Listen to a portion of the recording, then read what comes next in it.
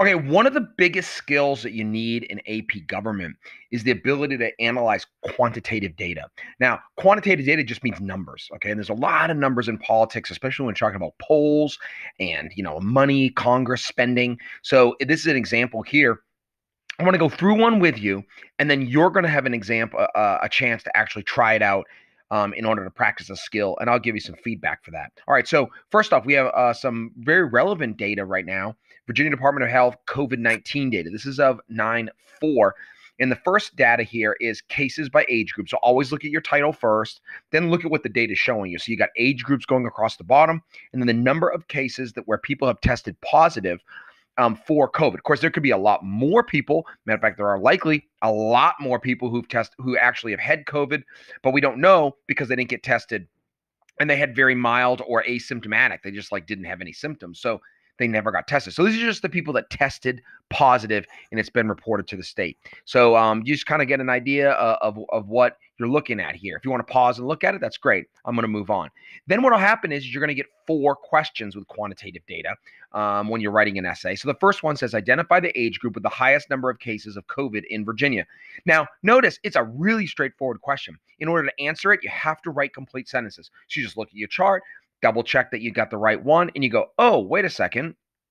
The age group with the highest number of COVID-19 cases in Virginia is 20 to 29-year-olds with 24,943 cases. That's an appropriate way of answering a question in AP. You always have to write full sentences and then use data from the chart. Always quote your data. That way also you don't make a mistake. By the way, using the in order to word your question, your answer, using a little bit of the wording from the question stem is a really great idea. So it asks about age group with the highest number of cases. So I start with the age group with the highest number of COVID cases. So that's a good way of doing it. All right, second question. All right, so you got an identify question that's really straightforward. This is also a common question in quantitative data. Identify a trend in the data related to cases by age group. So this could have multiple answers. Let me show you one answer. If you want to pause and kind of look at it, that's fine. But let me give you what my answer is. One trend in the data. Notice I use the beginning of the question stem. In my answer, one trend in the data about cases by age group is that 20 to 29-year-old. After the 20 to 29-year-old bracket, older age groups have fewer and fewer cases. I forgot the S there, but so fewer and fewer cases. So we see younger people have more younger people in their 20s anyway, and then it drops off from there. Another potential answer is this. The groups with the lowest case levels are the youngest, 0 to 19-year-olds, and the oldest, over 70. Those are the fewest levels of cases. So you could say that. So notice that when you're doing a trend, different people could have different trends. All right. Okay, let's look at another question. Draw a conclusion. This is a really common thing. So you got to identify a trend, and then you have to draw a conclusion about that trend. So be careful of the trend you grab. You might want to change your answer in your trend because it might be easier to draw a conclusion from different trends. So draw a conclusion about this trend described in part B. By the way, this conclusion doesn't necessarily have to be true, but it does need to be accurate according to the data. So let me give you an example. Here's 2 examples, actually. Younger people, 20 to 29-year-olds, are more likely to get COVID because they're out in groups more. So that could be one conclusion about that trend, right? 20 to 20-year-olds are active socially, so they get COVID. Older people, over 30, are more isolated. They live at home, they have children, so they're more likely to avoid groups, so less likely to get COVID. So either of those would be valid conclusions based on the data. Based on this data, if the government was trying to slow the spread of the pandemic with public service announcements, what might be its approach to messaging? So now we get a policy question. Policy just means a rule or a law or something that the government's going to do, an action the government's going to take to a problem. So what might the government do now that they look at this data? Well, here's a possible thing. It would likely target its messaging toward working age people between ages of 20 and 60 because they are most likely to get COVID. So they might have some, recommend some strategies for that group. All right.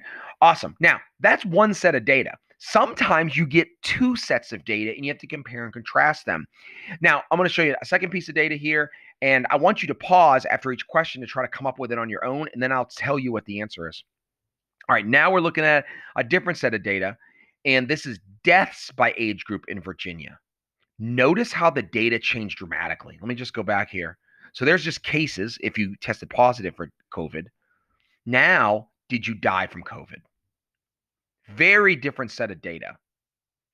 Very, very different. And so you might draw different conclusions about COVID. Here, you might draw one conclusion about COVID, young people, 20 to 20-year-old, 30-year-olds. But then all of a sudden here, you draw a totally different conclusion about COVID. So let's look at that. I want you to pause after I read the question and see if you can answer the first one. So identify an age group with the lowest risk from COVID-19. Pause, answer it. Okay, the answer is an age group with the lowest risk of COVID would be 10 to 19-year-olds because they have 0 deaths.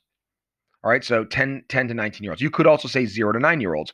2 answers would have worked there. But the point is that you're using complete sentences and you're also using part of the question in order to answer it. Describe the difference in deaths by age groups between teenagers and elderly 80 plus. So describe the differences in deaths. So you go ahead and do that. You might even want to write it out so that way you get a feel for complete sentences and see how it compares to mine. Pause. All right, so what did I put as an answer? Teenagers have 0 deaths so far, but 80 plus have had more deaths with over 1,276 deaths. Have the most deaths with over 1,276. So very clearly, COVID is something that impacts elderly and has very, very, very little impact on people that are young. That would be something you could use. Okay, good. C, explain how the information on the graph could be used to protect certain groups. Take a second and answer that. All right, here's what I put. Clearly, those over 60 years old are at most risk, especially those over 80. So those people should be protected and told to stay home as much as possible. You might even mention like nursing homes because people over 80 are more likely to be in a nursing home. So you might talk about like precautions that maybe a nursing home might take, or there need to be precautions. You don't have to be very specific about it. Just say precautions for elderly people in nursing homes. So that's something to be very clear. So again, it's kind of a policy thing. You draw on a conclusion. It might not be totally right, but it's reasonable given the data. And then lastly, how might the data impact school age children? Pause.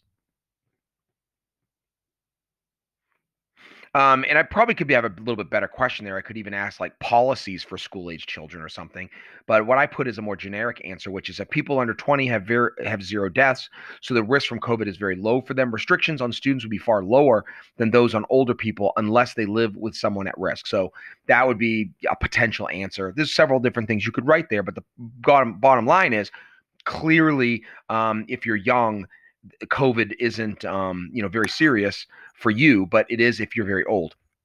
In fact, research has shown that based on CDC data that we might look at in the future weeks, you're far more likely to die from the flu if you're under 25 than if you are than from COVID, actually.